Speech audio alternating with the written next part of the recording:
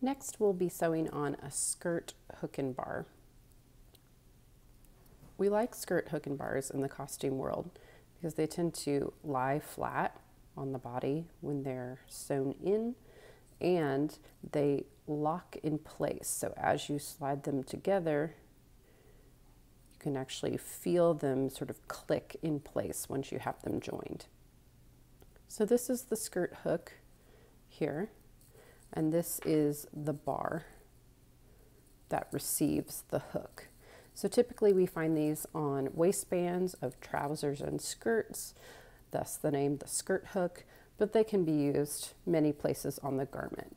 So these are sewn on two separate sides of the garment, usually in something that overlaps the other and then locks into place. They sew on much like our friend the snap. So I've double threaded my threads. You can double or quadruple thread. And we begin sewing much like we did the snap. You want to hold your hook in place so that it doesn't wiggle away from you as you're sewing it. And I start on one side of the hook and then work my way around. And you can see that they provided you holes in the hook itself to sew into. So we go from the outer edge of the fabric up into the first hole, and we will sew each hole individually as we move around. Do not be tempted to treat it like the holes in a non-shank button and go back and forth through the set of holes. That's not nearly as strong as individually sewing from fabric to hole. So again, I just started with my needle right outside the hook, came up through the hole, and I will put my needle in the same spot again. So you'll be continuously sewing in the same space. And again, like the other closures, 5 or 6 times should do it. These are very small holes, so make sure that you are sewing in the same place over and over again.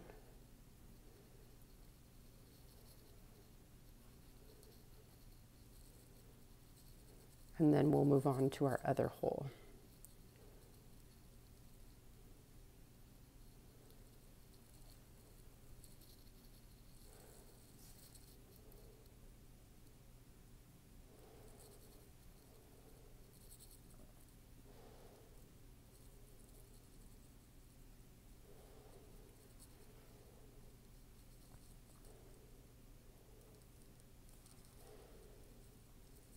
Once you've sewn one side, then it's time to move to the center hole at the end of the hook. And it's really important to sew into this. It keeps the hook from flopping up and down when it's used and keeps the whole thing stable.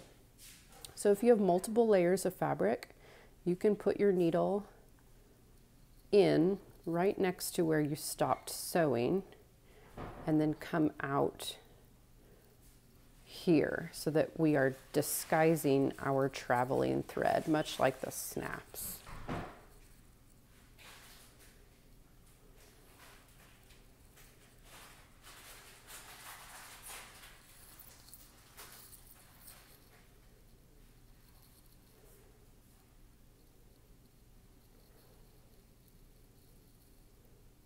And this is a much wider hole, so you can move from the end to the center to the opposite end very gradually as you're stitching. So I'm just placing my needle a little bit further down the line there, and that'll get good coverage of this entire hole.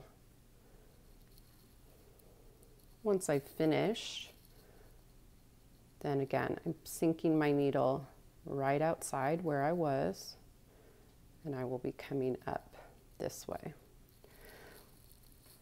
And feel free to turn around your fabric or your garment so that it's in the orientation that feels most comfortable to you as you sew.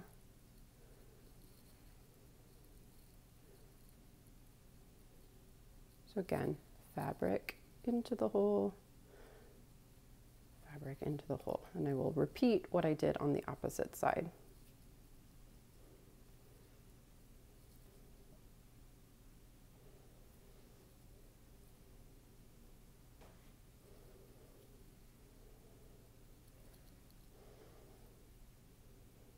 Eventually, once I've sewn this enough times, I will make a knot in a similar fashion to the knot on the snap, and I will demonstrate that. One more time should be enough. You can see my completely sewn hook there. And I'll come just outside, and don't be tempted again to tie your knot in this loop. It is jumping much too far from being within the hook to outside the hook. So I'm going to pull all the way flat and then take one more small stitch, loop,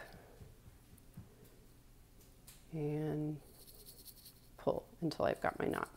Now, sewing on the bar is very similar. I'm going to knot my thread once more.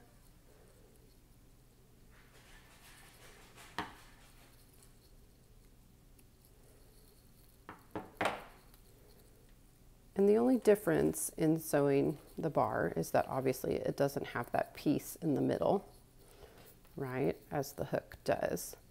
But this also is a very large area to jump from one to the other. So once I sew this set of holes and I'm ready to move to the opposite end, it's really wise when you're moving this far to stop, tie a knot, and then restart your thread.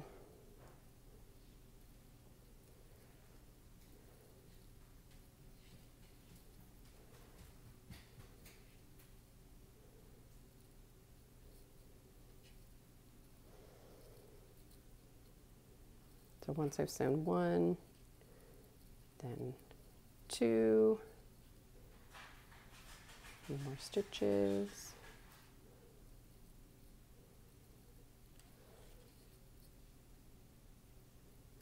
Now when I'm ready to move to the opposite end, I'm going to stop, tie a knot so that I don't have a gigantic traveling thread in between the ends.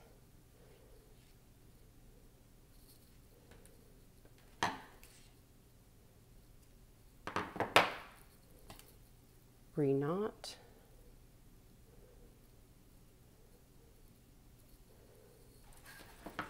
Trim.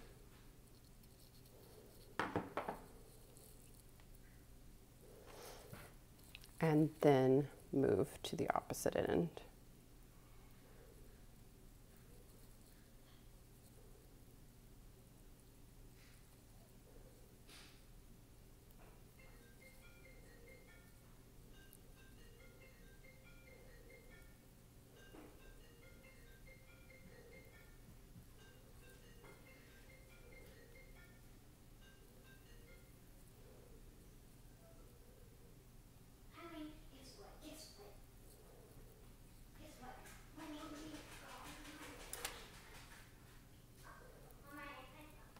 And almost there.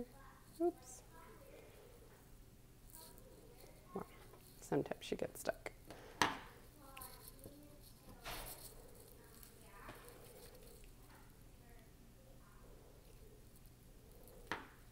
So we have our hook and our bar.